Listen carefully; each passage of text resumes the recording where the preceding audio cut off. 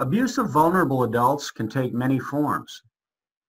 It may involve simple neglect of the patient or medication errors such as administering the wrong medication to the patient or improper dosages. It may involve substandard medical procedures. For example, the failure to follow established wound care protocols.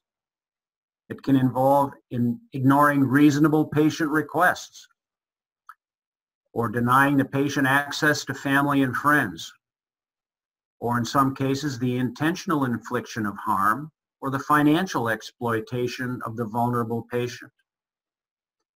Patient neglect is the most common situation we see in cases involving injuries to the elderly. This can result from understaffing or inadequate staff training or some combination of the two.